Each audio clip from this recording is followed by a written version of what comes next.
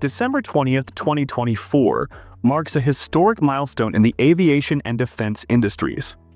Spain has officially chosen the Turkish aerospace industry's Hurjet trainer to replace its aging SF-5M jet trainers.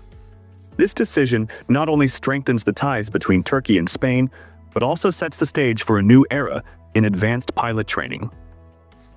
The SF-5M jet trainers have served the Spanish Air Force since the 1970s. These freedom fighters, originally introduced to replace the Lockheed T-33 Shooting Star, have undergone numerous upgrades over the decades. Despite their reliability, the need for a next-generation jet trainer has become critical to meet modern pilot training demands. Between July and August 2024, the Spanish Air Force evaluated the Hurjet prototype at Hurjet Air Base.